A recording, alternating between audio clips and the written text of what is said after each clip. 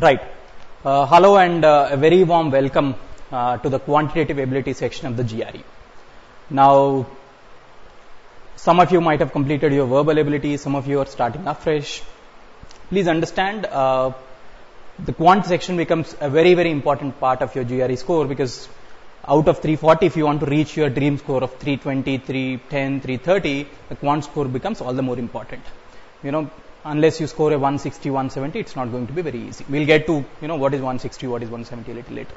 So, we'll spend time today on understanding the GRE quant section, the kind of questions asked, the kind of, score analysis, what kind of scoring is there, the topics that are there in GRE math, and what is the level of those topics, and how should one start preparation and all that. Apart from that, we'll also look at if one wants to improve their calculation speed, because please understand, in any competitive exam, not just GRE, time is very premium. So, given the same question paper and you are given unlimited time, I'm sure most of us would crack it. But in a competitive exam, what differentiates between a person with a good calculation ability and a person with not a very good calculation ability is the speed at which you calculate. So, competitive exam that's why very important. So, we'll also look at how to improve our calculation speed and all that, right? So, let us first start with understanding the GRE quant section. Now, the GRE quant section, much like the verbal section, has two subsections, which means you'll have, in other words, you'll have to attempt two quant sections. The duration is 35 minutes. So, each subsection will have 35 minutes. So, together 35 plus 35 is 70. Please understand, this 35 minutes is very specific to one subsection. You can't, carry over or take the time that you saved in one to the other, right? 35 minutes. Now, this is about, now these could occur at any point of time. After the AVA part of your exam, your verbal could start first or quant could start first. We cannot definitely say which one will come first, right? This is about, what the section is, etc. And each subsection will have approximately 20 questions. Now, when I say approximately, there is no definite number. Sometimes you might have slightly more than 20, sometimes you might have slightly less than 20, but approximately 20 in each subsection. So, we are looking at, in other words, 20 questions to be solved in about 35 minutes. Roughly speaking, about 2 minutes per question. 2 minutes to read the question, understand the question, solve the question, and then mark your answer. Now, what you have to understand is, GRE, whether it's verbal or quant, is a sectional adaptive test. Now, what do we mean by a sectional adaptive? What do we mean by a sectional adaptive test is that the first quant or the verbal section that is presented to a student will be of some medium difficulty level, because, somebody who is conducting the test does not know whether I am clever, whether I am intelligent, whether I am dull, if he does not know who I am. So, before they start the test, they give you the first section will always be of medium difficulty. That means neither very difficult, neither very easy. Now, based on your performance in that section, the next subsection will follow. So, the first subsection is always of a medium difficulty level. So, within a subsection, all these 20 questions, we said approximately 20, these 20 will be of the same difficulty level, more or less. When I say same difficulty, it does not mean, very, very similar, but, more or less, because sometimes some topics might be difficult or easy for me, it could be very different with you. So, what I am trying to tell you is more or less at the same difficulty level within that section. Now, based on your performance in this first subsection, the second subsection will follow. Now, what it means is, you have done very well in the first subsection, which means, out of 20, let's say you got 18 right, 17 right. You would not know that, but the system will know which is right. Which means, the system will now understand, you are very intelligent, and this particular section, the medium difficulty, was very easy for you.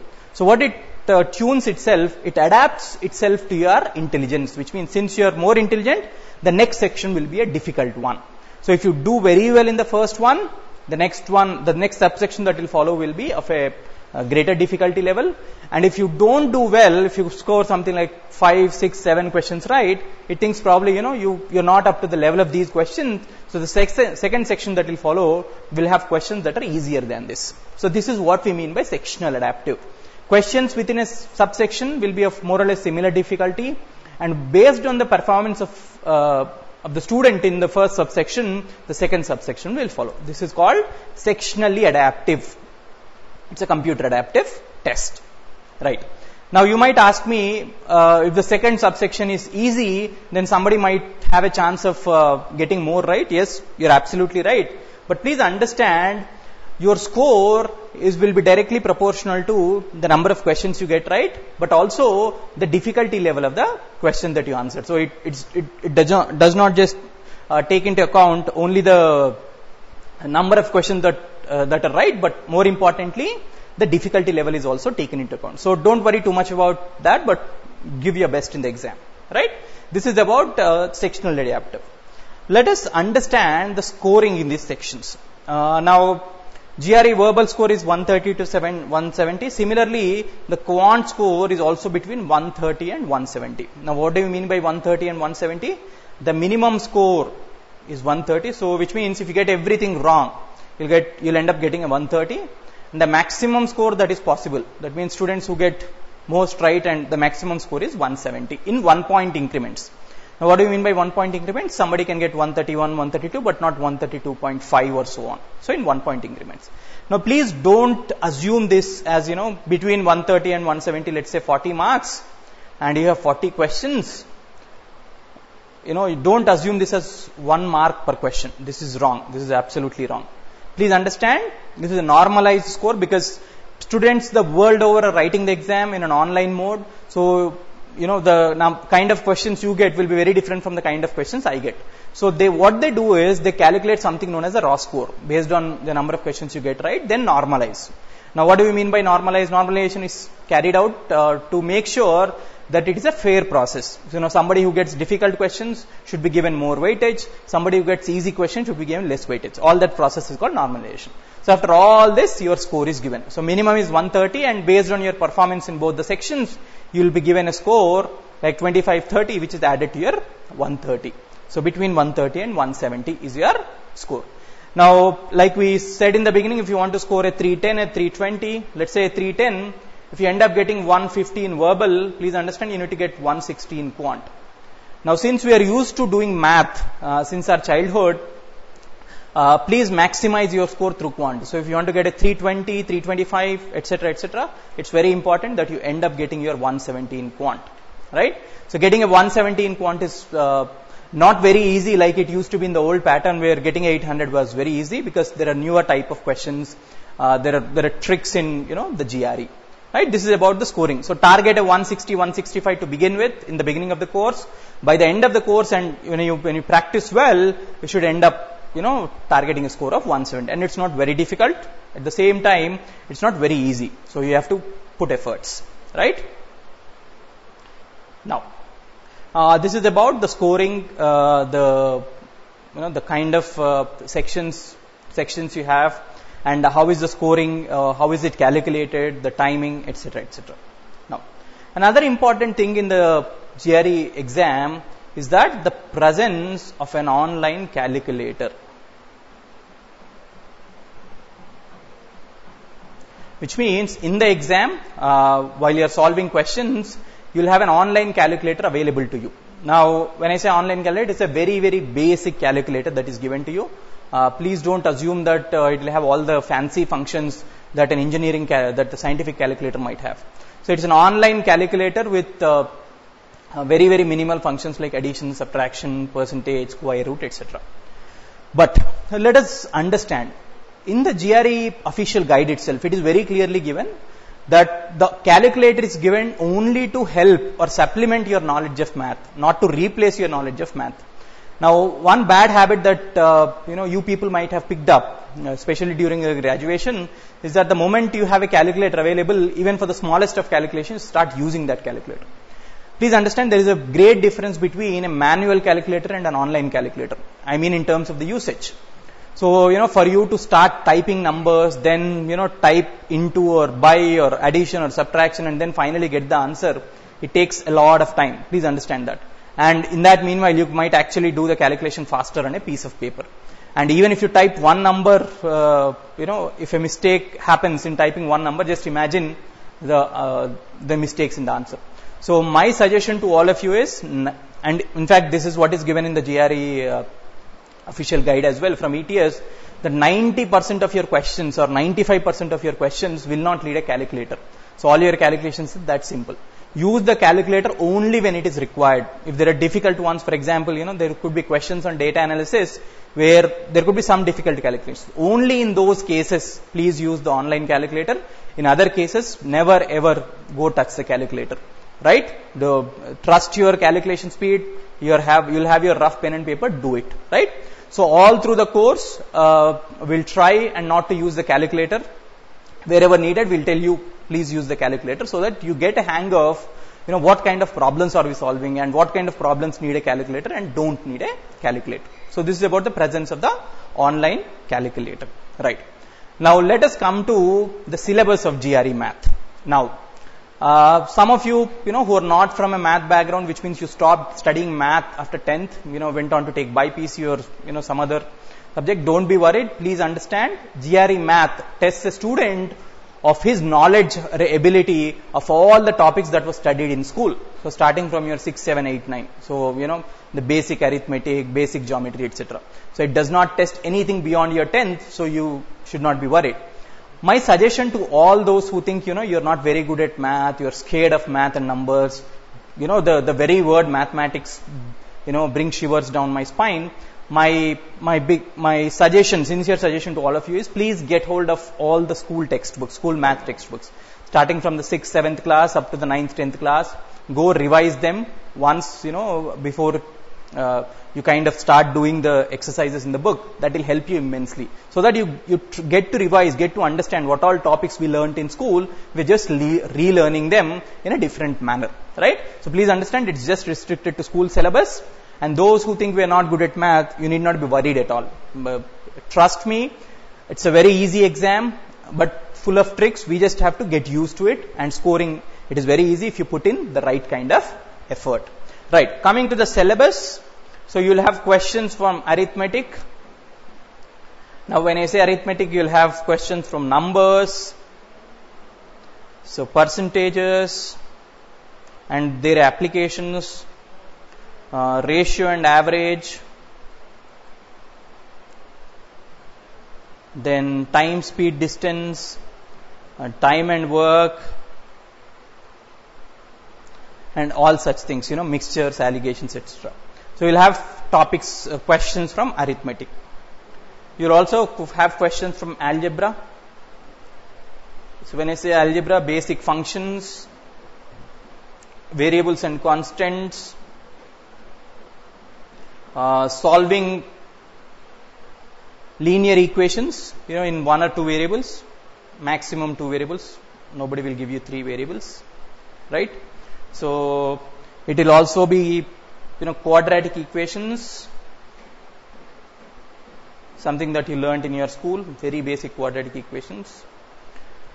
So this is something that you'll have. In fact, you'll also have progressions, so you could club them either arithmetic or algebra, it doesn't matter. You'll have basic progressions, or in the GRE language, if you look at GRE language, it will be called as series questions, right? So you'll have arithmetic, you'll have algebra, right?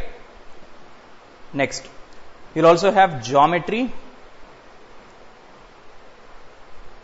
So geometry could mean simple plane geometry, where we'll talk about points, lines, angles, triangles, squares, rectangles, pentagons, etc. And we'll also talk about coordinate geometry. So what happens when you plot points on a plane, a 2-dimensional plane, not a 3-dimensional plane, but a 2-dimensional plane. Then we'll also look at solid geometry. Now solid geometry is those basic shapes, cube, cuboid, a cylinder, a cone, what are their volumes, what are their surface areas, their applications in problems. Now we'll also have a modern math. So modern math is nothing but your set theory, permutations and combinations,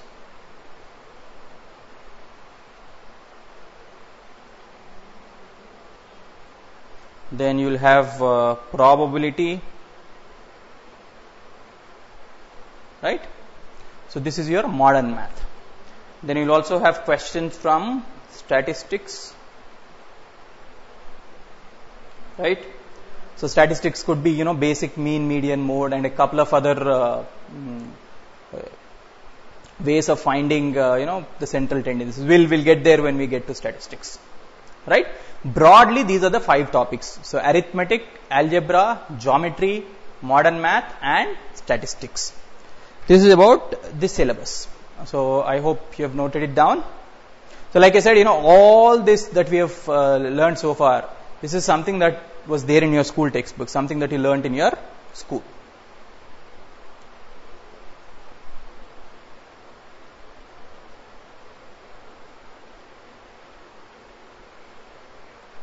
Right? Now, let us look at the type of questions. Now we have seen the syllabus, but let's look at the type of questions. GRE math part has 4 different type of questions. Let us look at each one of them. The first one is an MCQ. Now, what is an MCQ? Something that you have been learning for your lifetime now. A multiple choice question. That means a question is followed by options. You'll have to choose the right option. Something that does not need any explanation. The second one is a multiple answer question. Now, what do I mean by this is a single question might have multiple answers. Now, in the GRE, we cannot surely tell whether it has 2 answers or 3 answers or 4 answers, but we have to choose all those that are correct. A partial answer won't be given. So, if you, let's say there are 3 right choices for a question and you tick only 2, you won't be given any score because you are not ticked the right third one. But in the question, it will be clearly given if there are 3 or if there are 4, if there are 2. So you have to choose all the right ones. It's a slightly difficult one compared to multiple choice because you need to be aware of each and every option.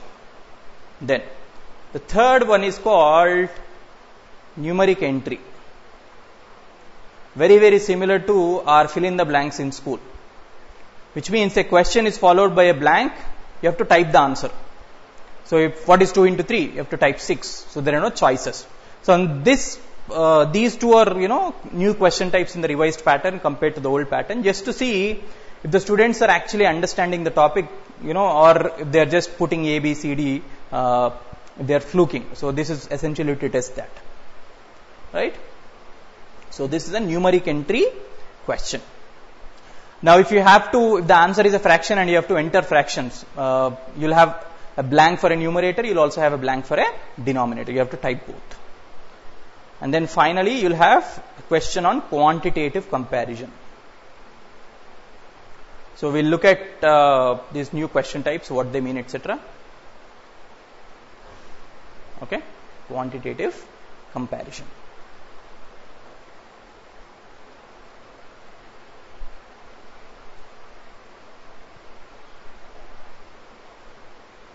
These are the 4 question types. Multiple choice question, multiple answer question, numeric entry or the traditional fill in the blank, the quantitative comparison question. So your 20 questions could be a mix of all this, but majority will be MCQs. About 5 to 6 in each of those 20 in each subsection could be this. The remaining 3 or 4 questions could be these 2. So, but majority will be MCQ and quantitative comparison, right? So we'll look at a few examples for each of them and then go ahead.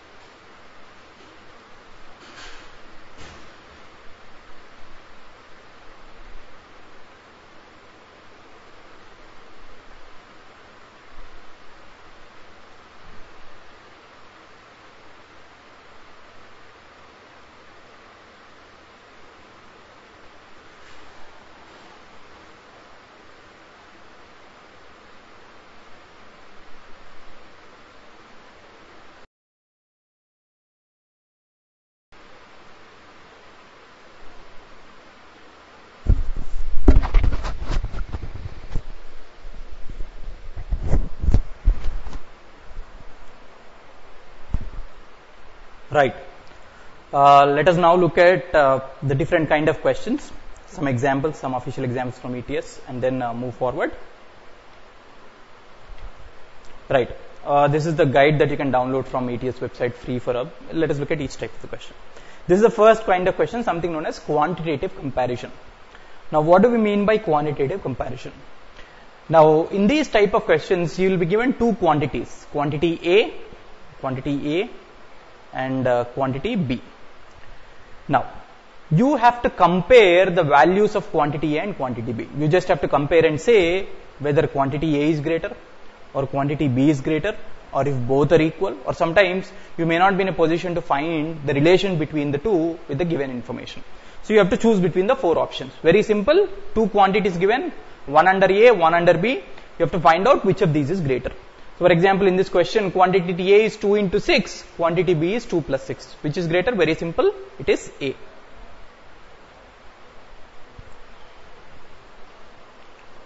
For example, look at this. Lionel is younger than Maria, twice Lionel's age and Maria's age. Now, there are two people here, Lionel and Maria. Assume Lionel's age is A and Maria's age is B. So let us do this. So Lionel's age, let it be A, Maria's age, let it be B. Lionel is younger, so A less than B. So what are you comparing? Twice Lionel's age and Maria's age.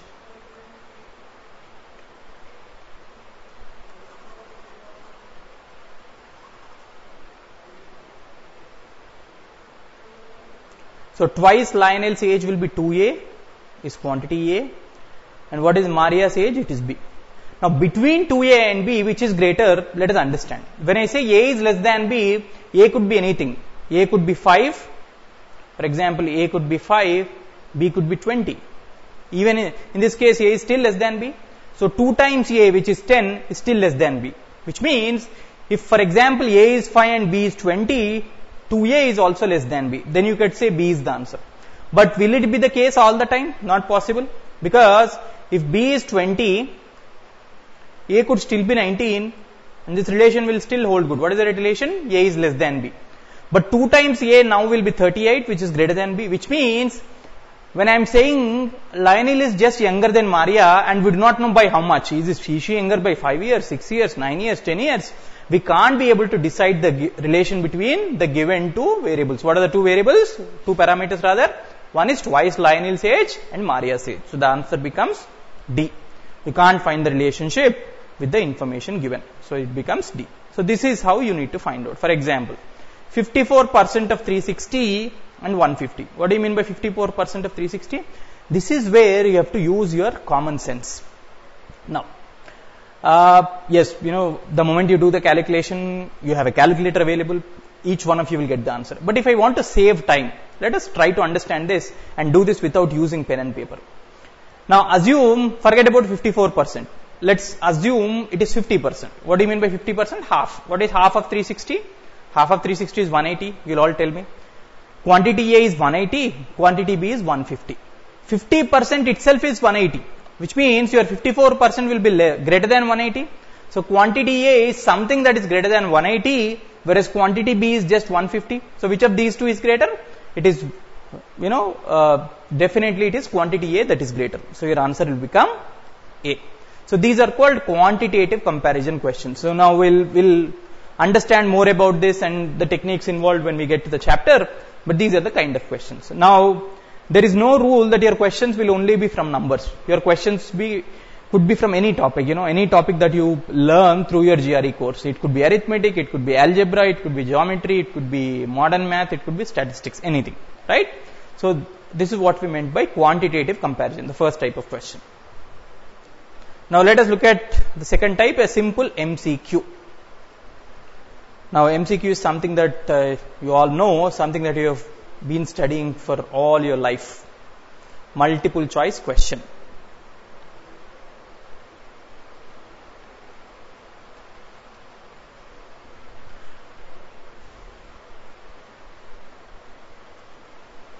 Right. This is a multiple. Select a single answer choice. 5x plus 32 is equal to 4 minus 2x. What is the value of x? So before we get to the options, let us solve this. 5x plus 32 is equal to 4 minus 2x. 5x plus 32 is equal to 4 minus 2x. What is the value of x? So let us solve. 2x comes to this side, becomes 5x plus 2x, 7x. So 32 goes to the other side, 4 minus 32. So 7x is equal to minus 28, x is equal to minus 4. So a simple linear equation in a single variable will solve it. So the answer is minus 4. It will be A. This will be your answer, right? These are multiple choice. So I don't think I need to explain in detail again. So these are the simple questions. We'll spend some time on the multiple answer questions because those are the different ones, right? Now, here is what I meant by multiple answers. A single question might have more than one correct answer. Now, if you look at this question, which of the following integers are multiples of both 2 and 3? Indicate all such integers. This is very important. When he is saying all, he is not saying there are 2 answers or 3 answers or 4 answers or 5 answers. Your job is to just select all the answers that are available. One important thing that you have to understand when you are solving such questions, multiple answer questions, is that you have to cross check each and every option that is given. There is no other choice because you may not know if a given choice is the answer or not. It's not like multiple choice, for example, the previous one where we just solved and got the answer for x. Now, for any number or any integer to be multiple of 2 and 3, it has to be a multiple of 6 because 2 into 3 is 6. Just check out of these options which are multiples of 6. Is 8 a multiple of 6? No. Is 9 a multiple of 6? No.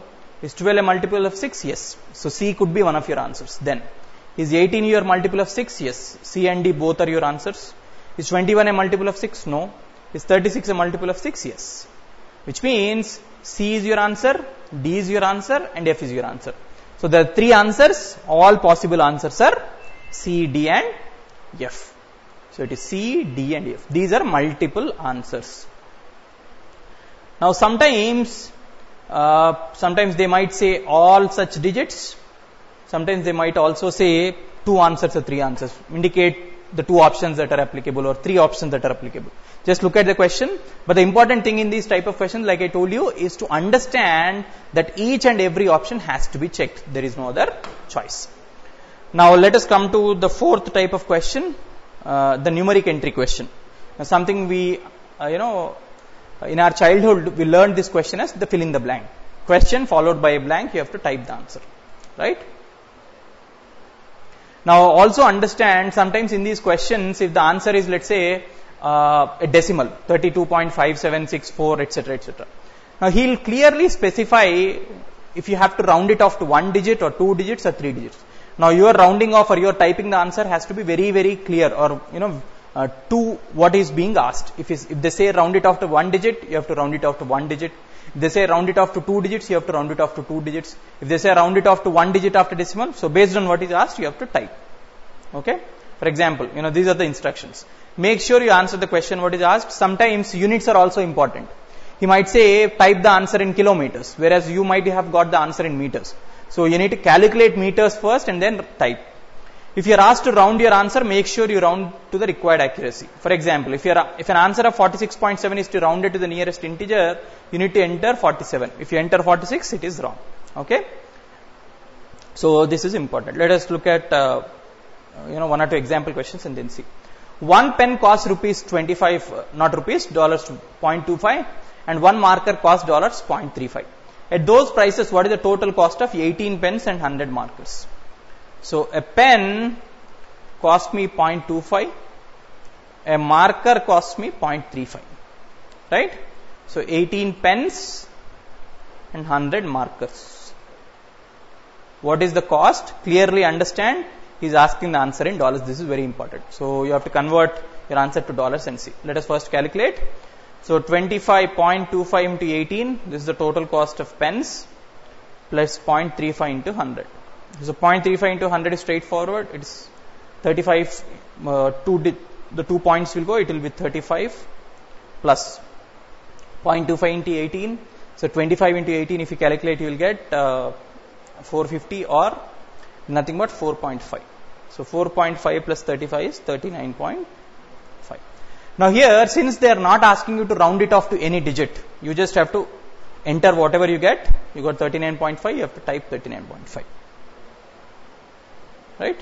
So 39.50 or 39.5. In fact, equivalent decimals these are also considered correct. So somebody might type 39.5, somebody might type 39.500 or 0. All these are correct. Don't worry. Now, in fact, clearly is saying, note that the dollar symbol is in front of the answer box. So the symbol dollar does not need to be entered in the box. In fact, only numbers have to be entered. So, and a negative sign can also be entered. If your answer is, for example, for some question, your answer is -2, -3, then you might also have to enter a negative sign. So these are the 4 type of questions. So just to recap, the MCQs, which are very simple, something that you have learned. The multiple answer questions, choose all or choose 1 or 2, etc.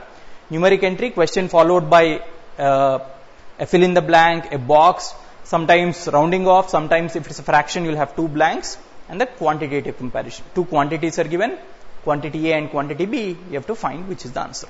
So this is the pattern of the exam.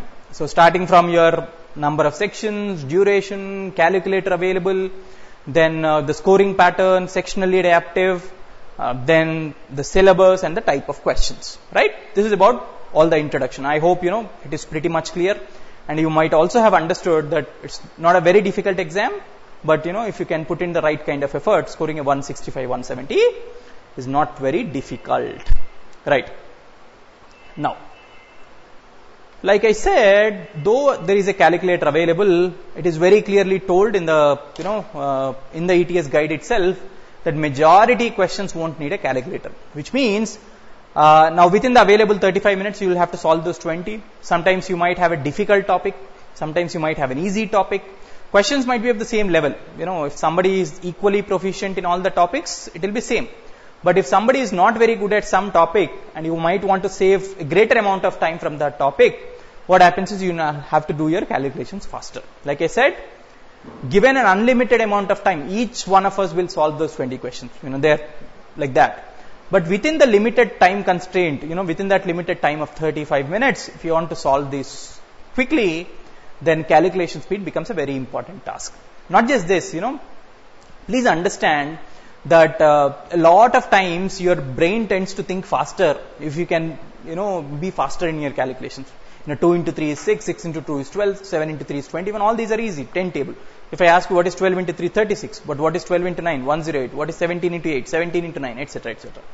So the moment your calculations become faster, your brain tends to think faster, it will also help you in each of the things that you do in your life, whether it be math, verbal, you start thinking fast. Another thing that you have to keep in mind, especially those who are not very comfortable with math, who think, math is very tough, or I'm not very comfortable with numbers, please understand comfort with numbers will come only when you practice. You eat numbers, live numbers, drink numbers. As simple as that. Now, what do I mean by that? For example, let's say you're traveling in an auto to your college, just take 2 auto numbers and add. That is how you tend to improve your calculation speed. It does not come, just as a jiffy, one night you sleep and the next morning you wake up. It needs a lot of practice, right? So, for that I would suggest, learn tables up to 20. This is very, very important. So, go back home today, pick up a book and write tables up to 20. If I ask you what is 19 into 6, you can't think, for a long time. 19 into 6 is 114. You have to be very, very fast within 1 or 2 seconds. Squares up to 30. So when I say what is 25 square, what is 26 square, what is 28 square, what is 29 square, and so on. Cubes up to 15. So 12 cube, 11 cube. So these 3 will immensely help you while you are doing calculations. Nobody is going to ask you what is 26 square in the exam. But in the midst of some problem, we might make use of this 26 square. So to be able to do your calculations faster, the first thing is learn tables up to 20, squares up to 30, and cubes up to 15.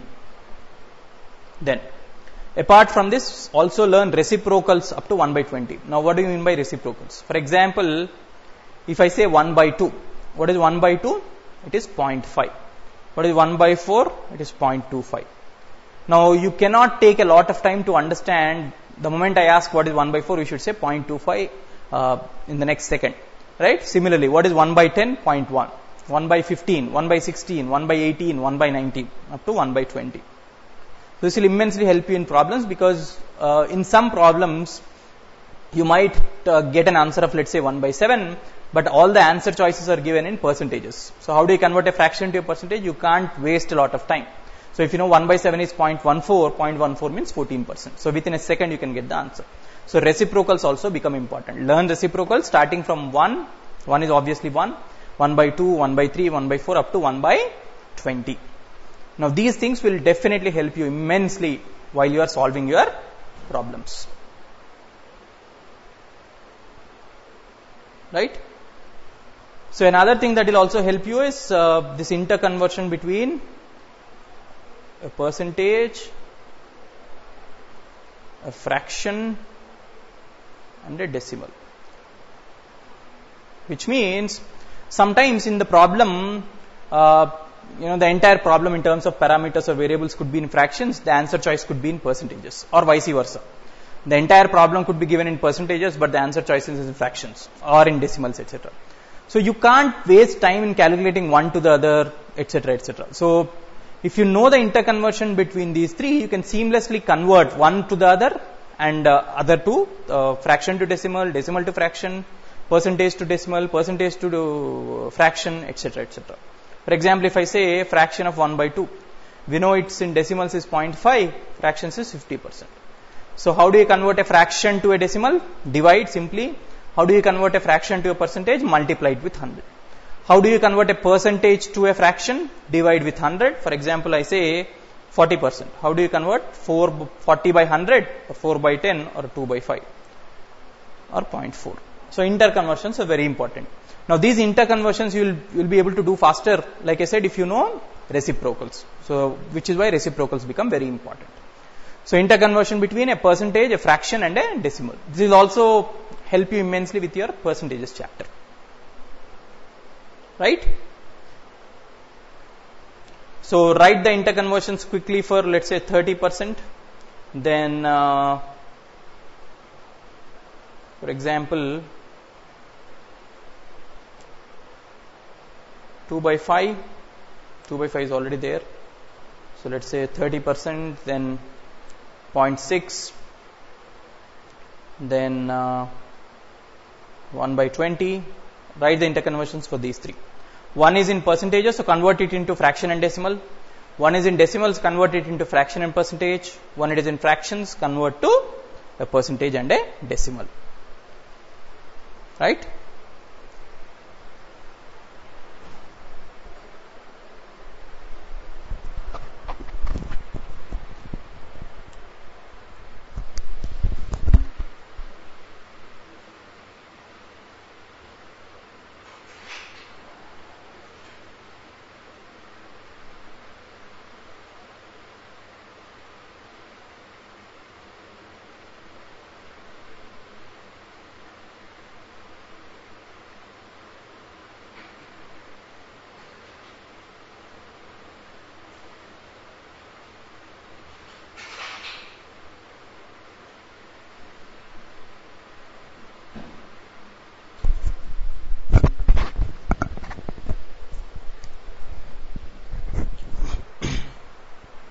Hope you have done it. So how do you convert 30% to fraction and decimal? For a fraction, divide it with 100. You will get fraction and then decimal. How do you convert 0.6 to a percentage? Multiply it with 100. Right? How do you convert a fraction, third fraction into percentage? You can multiply it with 100. Okay? Right. Now, let us start learning a few techniques now to improve our speed. Now, one thing that I want to make very, very clear, please understand, what we are going to learn now is not, shortcut or some, magic formula. It is derived from the way we do our math, the way we learnt our math in school, but we are trying to simplify some of the methods we learned so that we can use them easily, right? So don't be under the illusion that these are some magic formulae, they are lifted off from thin air. No. They are simply what we have done in school, but we are learning them more efficiently now. So, right? And don't ever get into this whole habit of formula seeking, etc., because you'll go nowhere. Okay? So let's start with a basic 2 by 2 multiplication. 2 by 2 multiplication. We'll use something known as the crisscross method. What do we mean by this? For example, I have 34 into 46. Now, what is the normal way of multiplication? Simple. I'll start with 6. 6 into 4, 24. 6 3 is 18 plus 2, 20. Then I'll start with 4. 4 4 is 16. 1. 4 3 is 12 plus 1, 13. Right? So, this is 4, this is 6, this is 5, this is 1. So, the answer is 1564. Looks very simple. But please understand, is there a better or a simpler way of doing this? Let us try to understand. Now, what are we doing in each step? So, before that, let us understand the place values. This is your units digit. Units means ones digit. This is the tens digit. Tens place, units place. Now, finally, in your answer 1564, this is your ones place. This is your tens place. This is hundreds. This is thousands. Right? So, we have my number, ones place and tens place. We have the answer which has ones, tens, hundreds, etc. Right. Let us try to understand what it is. So, if there are two numbers A, B and C, D, B and D are the ones place, A and C are the tens place. And finally, when you want to get the answer, please understand, in the answer it will also have ones place. Now, when will you get a ones place in the answer? Only when you multiply the ones place and ones place in both the numbers. So, what are the ones and ones in both the numbers? B and D. So, draw a diagram like this, it will be easy to understand. So, we will first multiply B and D. So, it will become, the answer will become, the ones place will be BD. Then, second, after the ones place in the answer, we will go to the tens place. What is the tens place? How do you get a tens place in the answer?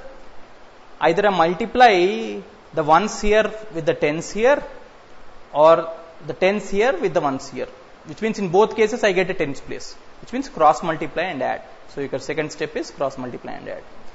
A into D plus B into C, because A into D will give you a tens place, B into C will also give you a tens place, because this is tens place into ones place is tens place into one place is 10. So, this second digit will be AD plus BC. Then finally, the answer will have hundreds place. How do you get a hundreds place? Tens into tens, A into C. This is your diagram. This is A into C. Which means the same multiplication which we have used two different steps. For example, we first multiplied with 6 and then with 4 can now be combined and done in a single calculation using this. These are the three steps. So, let us understand it in a little more detail. We will get to the answer very quickly. Now, you can observe this also. This also is easy to understand. How did we get this 4? When we multiplied this 4 into 6, this was 4. How did you get this 20? How did you get this 20 and 36? We are adding 20 and 36. 20 is when we multiplied 6 and 3. This 36 was when multiplied 4 and 4, you got 6. So, we are adding these two. And finally, 3 into 4. Right? Which means a 2 by 2 multiplication can be done much faster following these three steps. Let us do 34 into 46 now. Again, the first step, always start from the rightmost digits, multiply the digits in the rightmost places. B and D, here 4 and 6, 4 6 are 24. 2 will be your carryover. This is the first step, done. The second step, cross multiply and add. So, from the right side, we are slowly moving towards the left side. We took the rightmost digits, multiplied them. Then we took all the 4 digits, cross multiply and add. A into D plus B into C. So, 3 into 6 plus 4 into 4. What is 3 into 6? 18 plus 4 into 4 is 16. 18 plus 16, 34. 34 plus there was a carryover of 2. 34 plus 2, 36. So, 6 will be here. Now, my new carryover will be 3. So, the third step is, so from the right, we are slowly moving towards the left. B into D, then cross multiply and add, then finally A into C. 3 into 4, 12, 12 plus 3, 15. 3 was carryover. So, your answer is 1564, the same as previous. Now, instead of doing it in two separate steps, we were able to do it in one single step. So, remember the diagram, always start from the right side, multiply the digits in the units place, then cross multiply and add, then multiply the digits in the tens place. You might say both are, take the same amount of time, but please understand, we can extend the same method to a 3 by 3, a 4 by 4, etc., where we'll be able to save a lot of time. So please remember this. We'll extend this to kind of 3 by 3 and then solve a few problems. So 3 by 3, unlike a 2 by 2, will now have 5 steps.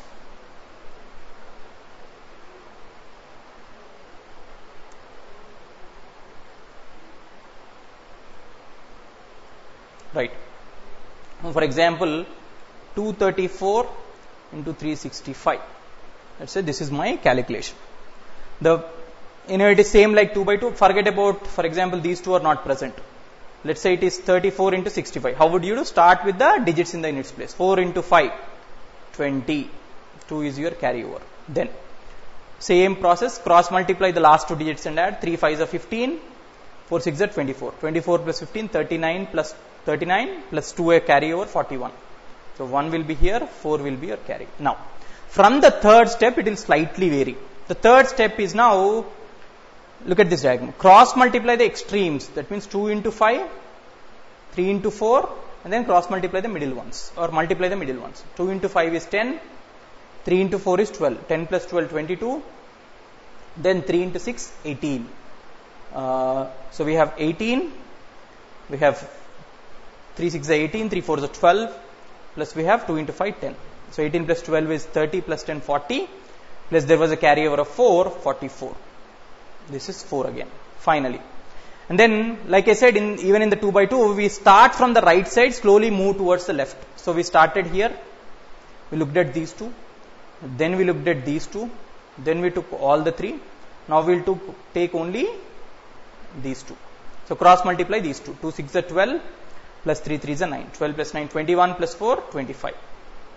So 2 is your carryover. And finally, 2 into 3, 6, 6 plus 2, 8. This is your answer. So as simple as this. So 2 by 2 can be extended to a 3 by 3. Not very new. Remember this diagram, it will become very easy. So units place, multiply the units place, then cross multiply and add the last two, then cross multiply the extremes and multiply the middle ones, then cross multiply the digits, these two, etc. Right?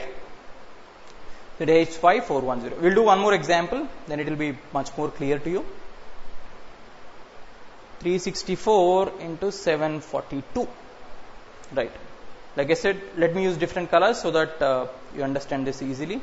The first one is 4 into 2. 4 into 2 is 8. Then, so this is my first step. What was my second step? Let me use brown now. Second step is these two. Cross multiply and add. 6 2s are 12, plus 4 4s are 16. So 12 plus 16 is 28. So I have a carryover of 2. Then the third step is take all the 3. I am using green color. So what is the third step? Cross multiply the extremes, multiply the middle ones. Which means 3 into 2, 6. 6 plus 7 into 4, 28. Plus 6 into 4, 24. So 28 plus 24 is 52, plus 6, 58. Plus there was a carryover of 2, 60. So this will be 6. The fourth step. So let us use one more color. Let us use yellow color for example. We will take these two. Right? So it is 3 into 4 and 6 into 7. So the fourth step is this. 3 into 4 is 12. Plus 7 into 6 is 42. 42 plus 12 is 54. 54 there was a carryover of 6. It is 60. So carryover of again 6. So 54 plus 6 is again 60.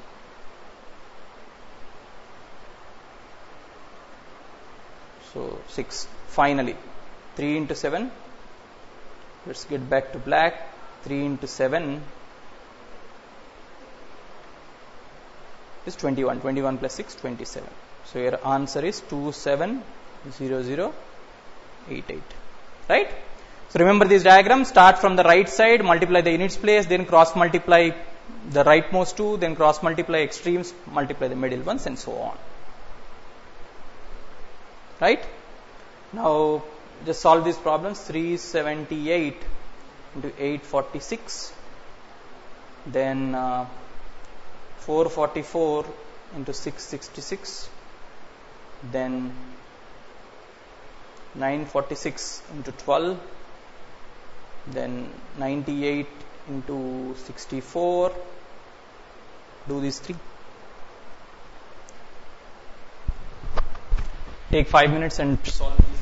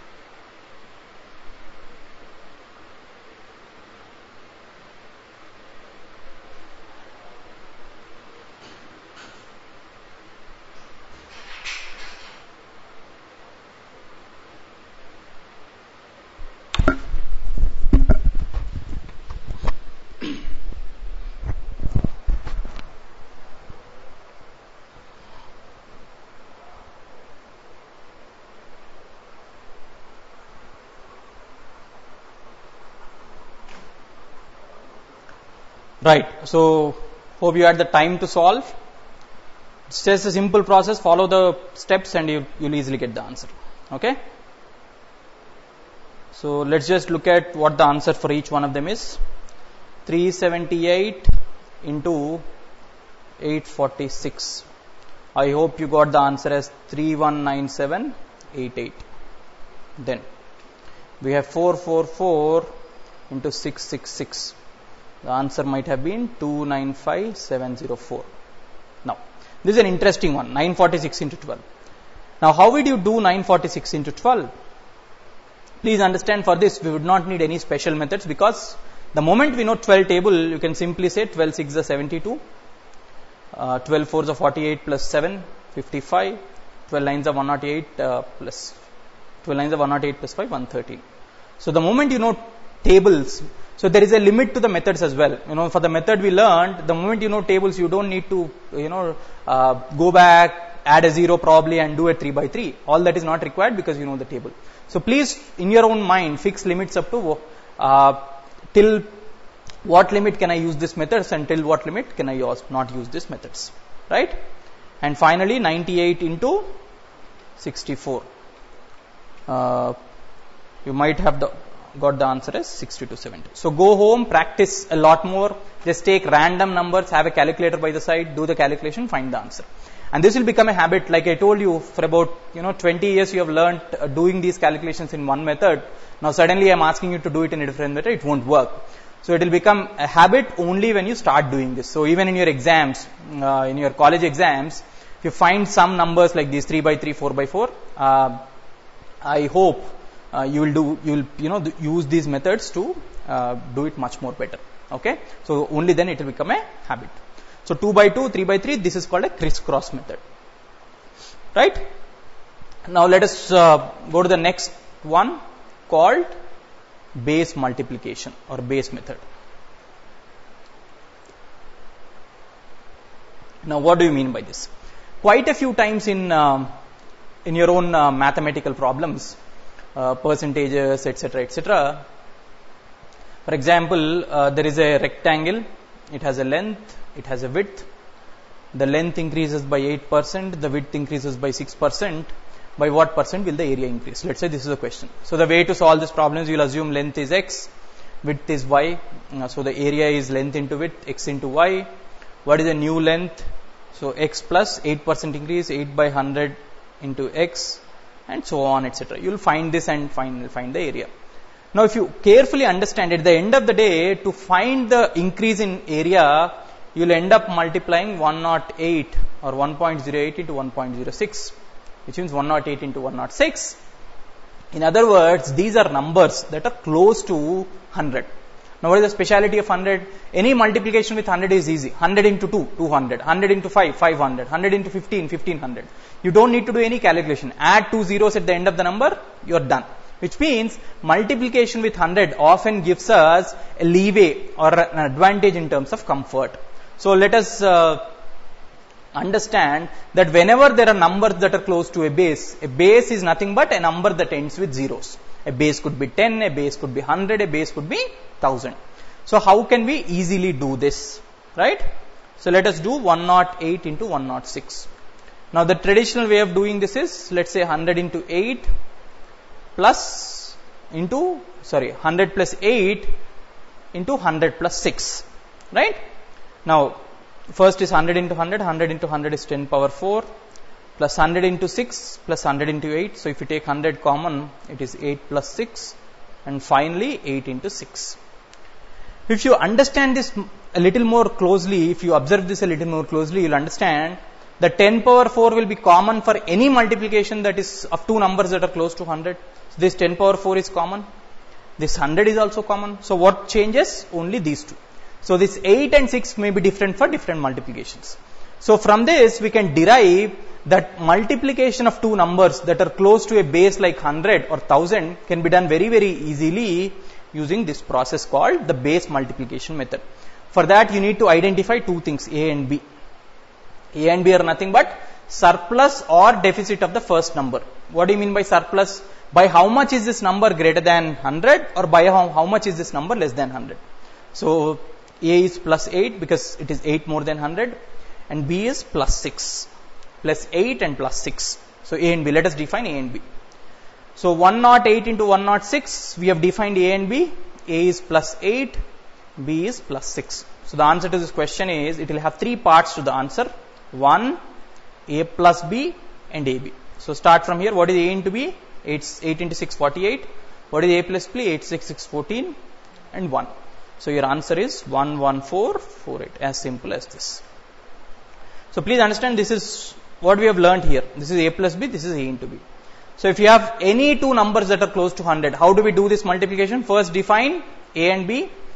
A and B are surplus or deficit of the given numbers. By how much is it greater than 100? By how much is it less than 100? A is plus 8 and B is plus 6. 1, A plus B and AB. Right?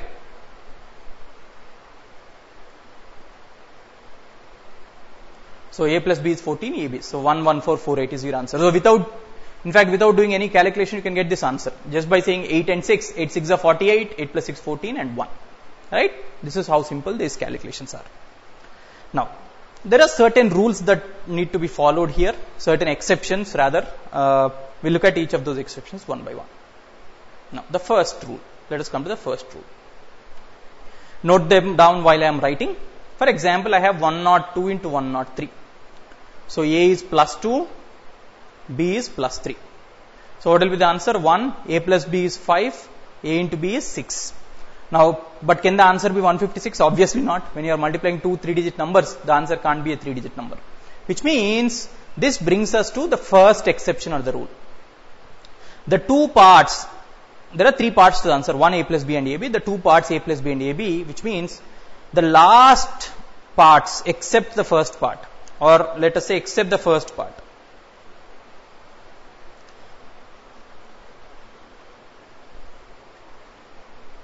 All the other parts except the first part should have as many digits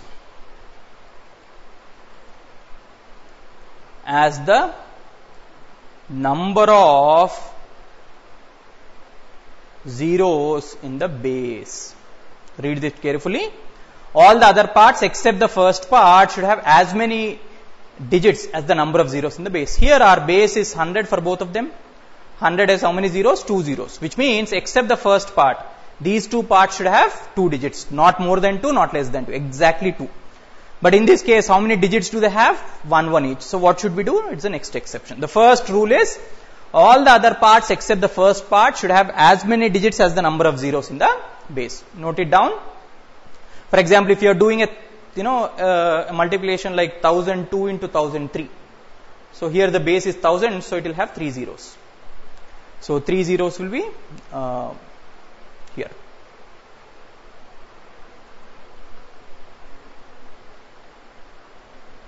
Okay. Right. Let us go to the second rule now.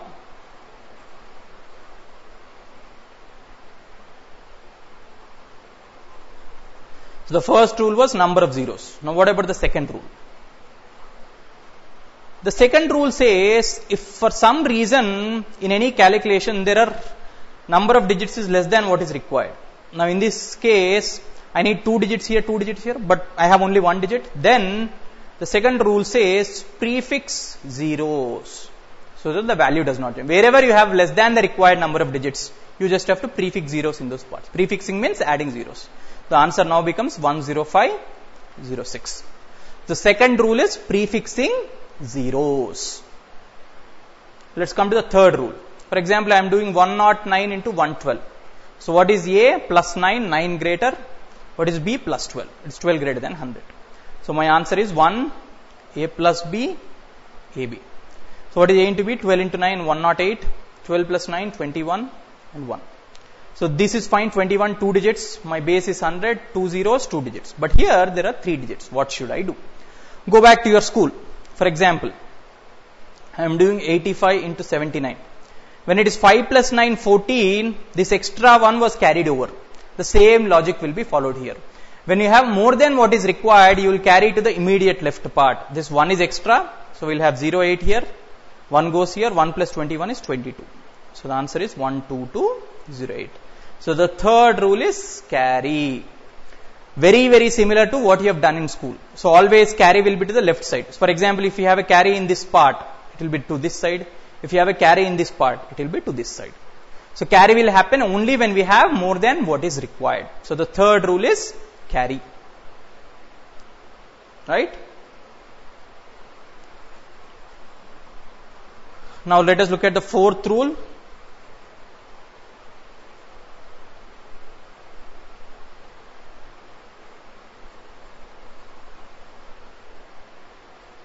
For example, I am doing 94 into 107.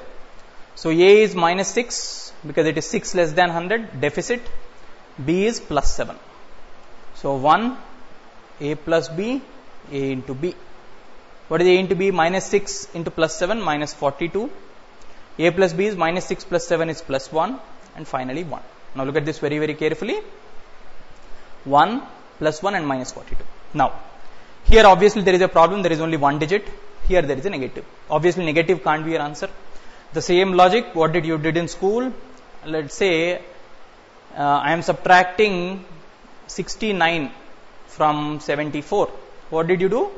You can't subtract 9 from 4, so you borrowed. It becomes 14. Same logic will be followed here. So minus 42 is not valid, borrow.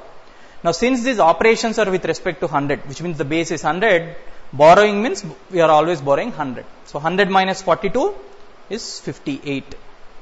Now there was 1 here, you borrowed that one, what will remain? It will be 0. So the fourth rule is borrow. So 1, 0, 1. Now, so 2 digits, because my base is 100, 2 zeros, 2 digits, this part is absolutely fine. What about this part? Now this part has only 1 digit 0, but what does my first rule say? It should have as many digits as the number of zeros in the base. My number of zeros is 2, so it will have 2 digits. So we have to prefix zeros. The answer is 10058. Right?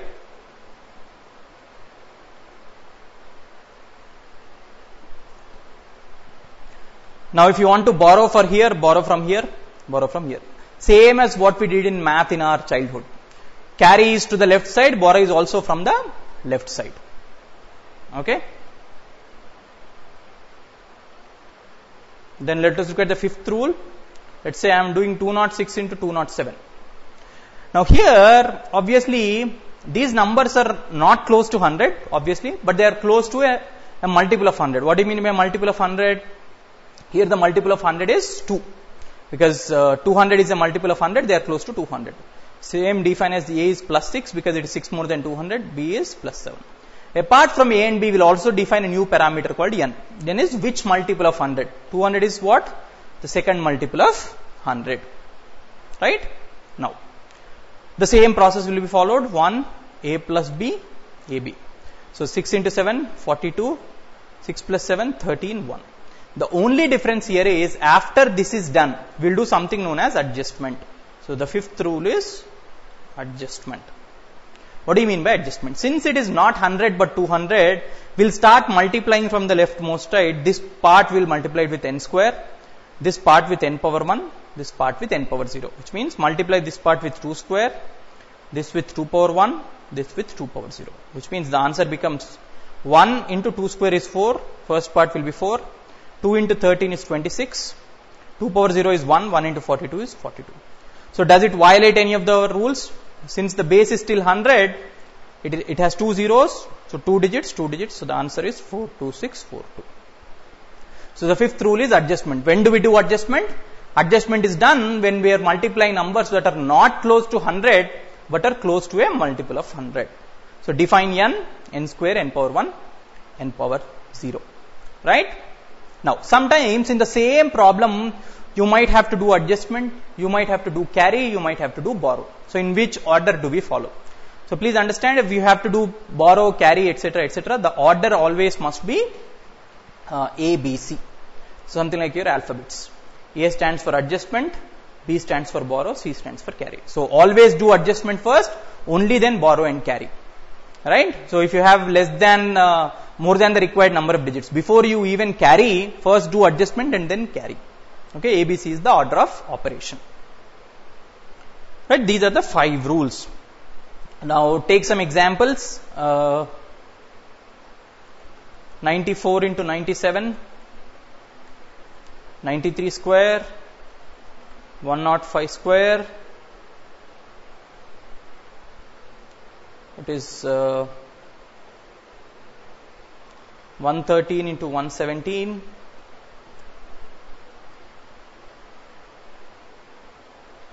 91 into 90.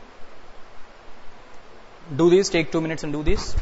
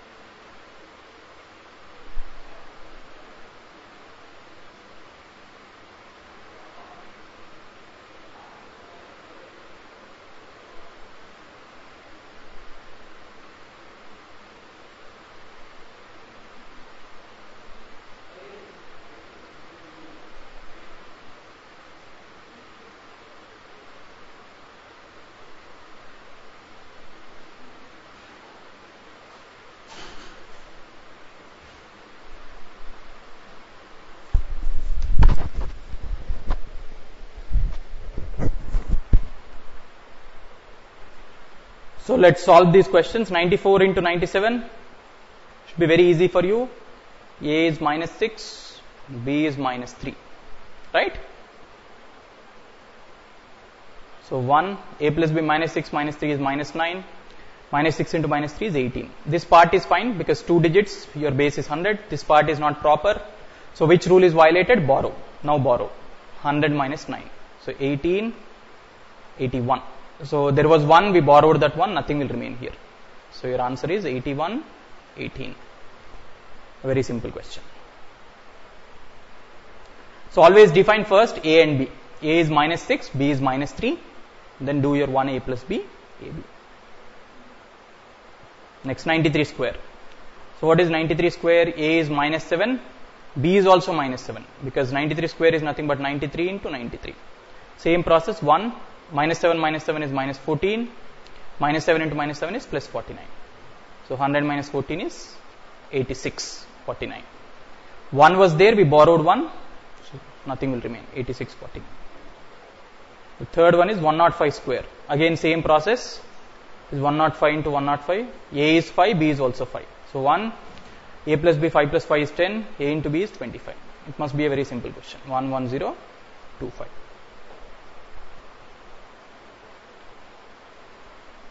Next, 113 into 117.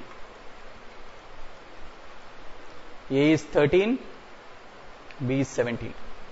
1, A plus B, 13 plus 17 is 30, A into B, 17 is 13. So 170 plus 51, 221. Now, which rule is violated? I need only 2 digits because my base is 100. You have to carry. This extra 2 has to be carried. 21 here, 2 plus 30 is 32 and 1. Now, if it is all fine, so the answer is 13221. Right? So, always once you do 1 A plus B AB, look for what is the issue. Is the issue with carry? Is the issue with borrow? Then accordingly, solve your problem. Then 91 into 90. A is minus 9, B is minus 10. So 1 A plus B, AB. So A into B, minus 9 into minus 10 is plus 90, minus 9 minus 10 is minus 19, 1. So 100 minus 19 is 81. 81, 90. Right?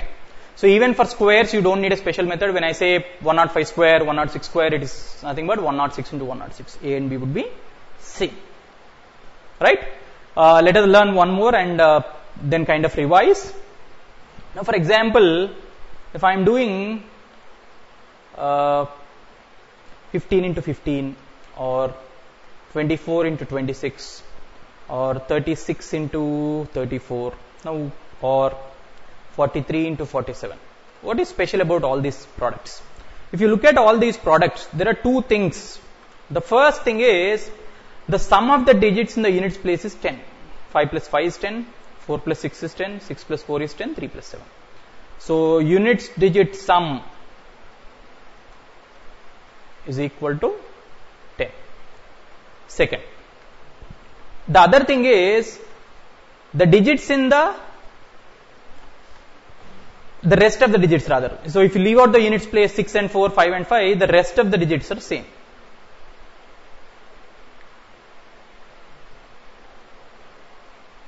Here it is 2 and 2, here it is 4 and 4, here it is 3 and 3, here it is 1 and 1. So, if these two criteria are satisfied by any two numbers, the product will have two parts, part A, part B.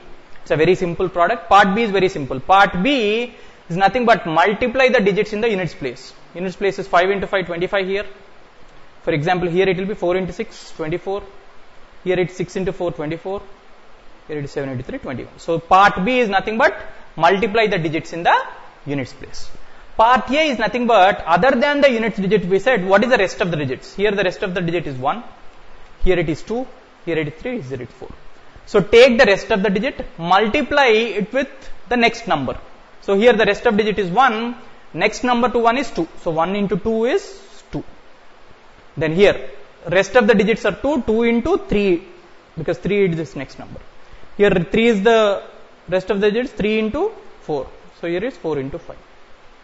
So, the answer is 1 into 2 is 2, 225 for the first one, 2 into 3 is 6, 624 for the second one, 3 into 4 is 12, 1224 for the third one, 4 into 5 is 20, 2021 for the first one. Right? You might ask me, where will I get this and why should I remember all this? Please understand, this criteria will be very, very useful when you are finding squares of numbers. For example, 25 square, 25 into 25. Let us look at the two criteria. Sum of the digits in the units place, 10, 5 plus 5, rest of the digits are same. Which means, finding the square of numbers that end in 5 is very, very simple using this. So, let's start with 15 square. Now, another thing with this is the units digit in any number ending with 5. If you are finding square, they will always be 5 and 5. 15 square is 15 into 15. 25 square is 25 into 25. Which means, part B is nothing but sum of my digits in the units place. Part B is always 25 because it is always 5 into 5. So I can simply say the answer, last 2 digits are always 25. What about the previous digits? It is 1 into its next number. 1 into its next number is 2. 1 into 2 is 2. So 225 is the answer. Similarly, 25 is always there. 2 into its next number. 2 into 3 is 6. Similarly, 35 square. 25 is always there. 3 into its next number 12. 1225. 65 square for example. 25 is there. 6 into its next number. 6 sevens are 42. 95 square. 25. 9 into its next number 10. It is 90. So like this. So finding the squares of numbers that end in 5 is very, very simple. Right? So more or less these are the methods. Again, like I am telling you, this will not be useful unless they become part of your habit. Which means in your system, the way you used to do certain calculations have to change. This should become your habit. So let us just revise what we learned. So we started with the crisscross method, 2 by 2 multiplication. So remember this diagram, you will be able to do much better. Start with the units place, start from the right, go towards the left. Then we expanded the same to a 3 by 3, right, 5 steps. Then we learnt the base multiplication. So the 5 rules. What are the 5 rules? Number of digits should be equal to number of zeros in the base. Second one is prefix, carry, borrow and adjustment. Right? And finally we learnt multiplying square of numbers that end in 5. Okay? So these methods, if you want to learn, there are thousands and hundreds of methods, but all of them won't be useful for your GRE, and also remembering all of them is also little difficult. So these are optimum and more than enough. A few things that I want to tell you. One is obviously practice. Take random examples, go back, practice, and do a lot more practice. The second thing is everything that we do as part of our syllabus in GRE Quant. Please understand, not just GRE Quant, but math as such. This is something that happens in front of your eyes. A lot of people go wrong in math because they believe, the real life has no relation to what we are doing in math. For example, I will give you an example. Most of you will go shopping, right? So none of you will carry a calculator to shopping. So for example, $9.99 is the price of a shirt, and he's offering a 25% discount. And even before, even without using a calculator, etc., your mind will do the calculation. So $9.99 is close to 1,000. So 25% of 1,000 is 250. 250 rupees discount means the bill should be close to 750. So if the bill is not close to 750, you will fight with him. Now the same thing, let's say it is converted into a problem. Arun went to a shop, he saw a shirt which is worth $9.99. There was a 25% discount on it. What is the final price? I'm sure people will waste half a page for this. Now is there any difference in the numbers? There is no difference in the numbers, there is no difference in the calculation. But why is our mind responding in 2 different ways in 2 different scenarios? Because it is all to do with the mindset. So wherever you are interested, wherever you can connect math to real life, you will do much better. Same goes with most of you. If you have bikes, you go to a petrol bunk and you'll see, if I take petrol for 40 rupees, I'll get, let's say, half a liter. Half a liter is good enough for me to travel 20 kilometers. But the same thing converted to a problem. I have a bike, the petrol costs 80, if the mileage is so much, how long can I travel? A time speed distance problem. Again, you waste half a page. So please understand, math is something that happens in front of you. If you can relate problems to your real life, that is when you can do much better. So what needs to be changed is mindset and a little bit of practice. So there is none of you who can, you need not be scared of math even if you did not study math after 10th, because it's just cool math that we are studying. Please go back home, do a lot of practice of what we have learned today, and also, what is GRE Quant in all, and you have a very bright chance of scoring that 160, 170. I hope all of you will do this. Before I end, I just want to repeat, maths is easy provided we put in the effort. Maths becomes difficult if you don't have comfort with numbers. You need to have comfort with numbers. Wake up with numbers, sleep with numbers, drink numbers, eat numbers. Right? Thank you.